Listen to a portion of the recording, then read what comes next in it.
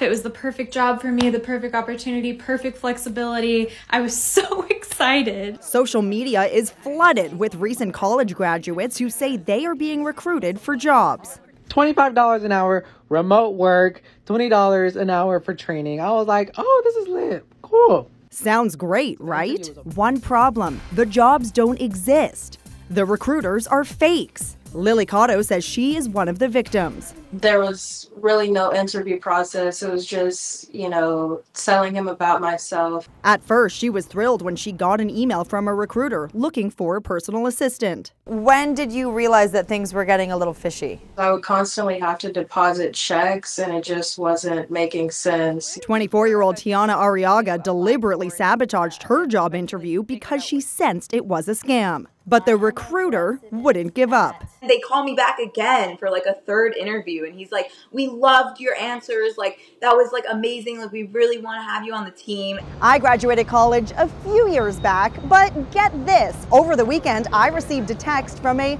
job recruiter. Here's what it said, quote, "We urgently need 173 online workers with daily salaries ranging to $15,000. All you need to join is a mobile phone." How's that for a dream job?